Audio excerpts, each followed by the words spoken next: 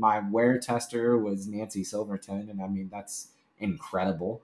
A, because it's Nancy Silverton, but B, because her feedback is very honest and true to form. So it helped us to perform the product. But what I'm most excited about is just to get it out into the world, because I know that it fits a need within the kitchen, and it may not be for everybody. The other part that I guess we failed to talk about is that there is a resistant membrane in between the vegan leather and the liner, so it is further protected even more.